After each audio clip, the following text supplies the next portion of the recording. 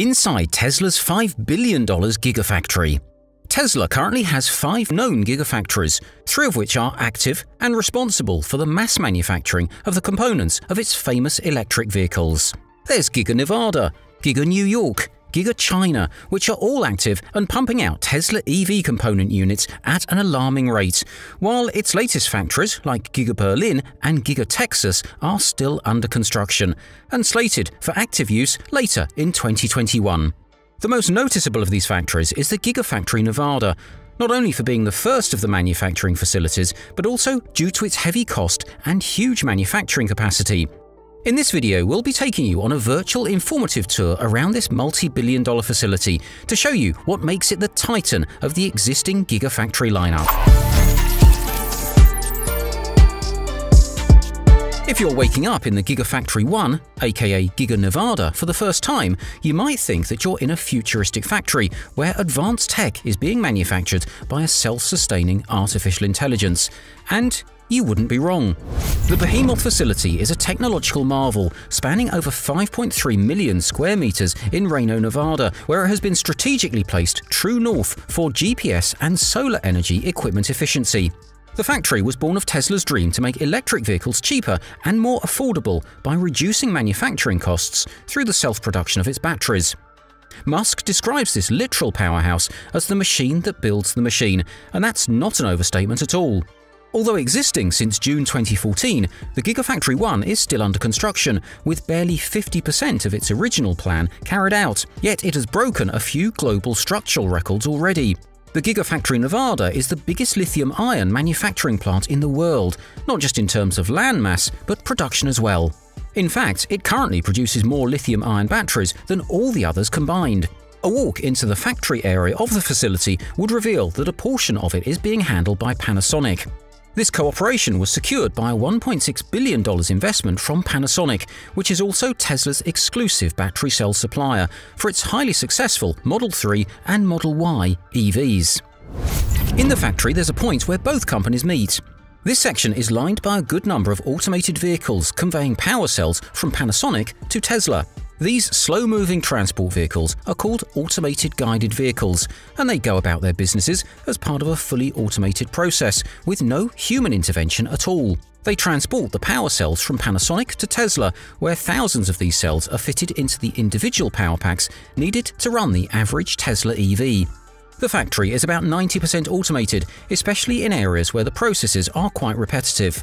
Due to the fully automated nature of the facility, it's able to operate 24/7.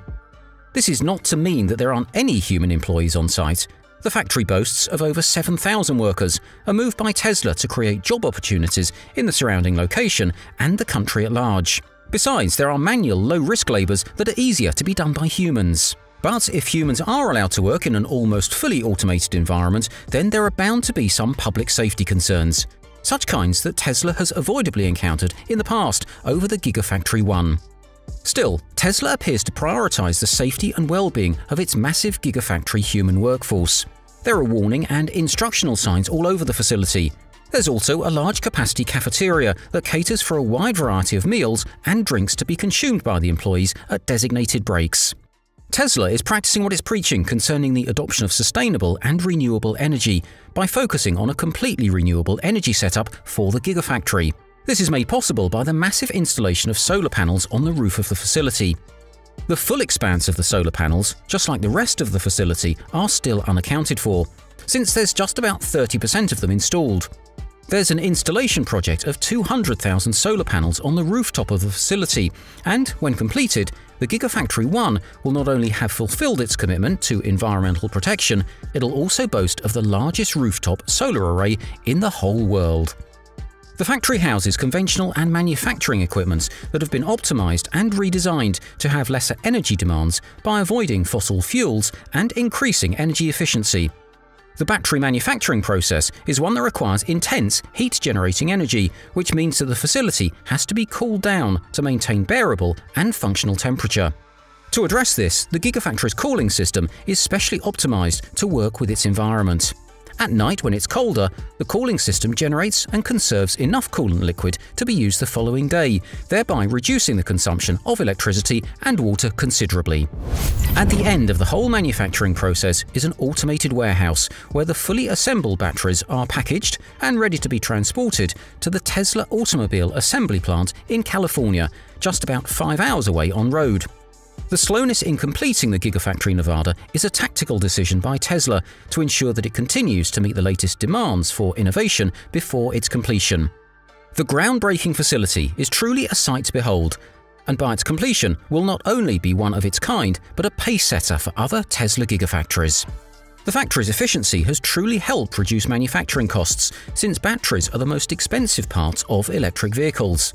It's even better that the structure behind this cost reduction is setting a lot of good examples that, if followed by manufacturing facilities around the world, would reduce carbon emission and protect the environment. The Gigafactory 1 is proof that Tesla does not only care about the sustainability of its products, but the process behind manufacturing them. Thanks for watching this video. We hope you enjoyed the tour and will be coming back for more in the future. Don't forget to subscribe to the channel if you haven't. See you next time!